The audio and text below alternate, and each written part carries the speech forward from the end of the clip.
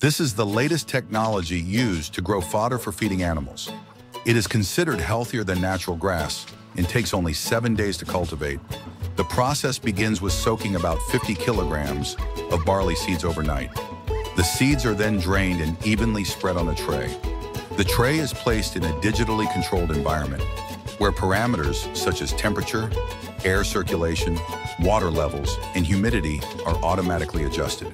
Within 2 days, the seeds begin to sprout, showing small shoots and roots. By the 5th day, the sprouted fodder grows into lush, nutrient-rich grass. By the 7th day, it is fully grown, about 15 to 20 centimeters in height, and ready to be fed to animals.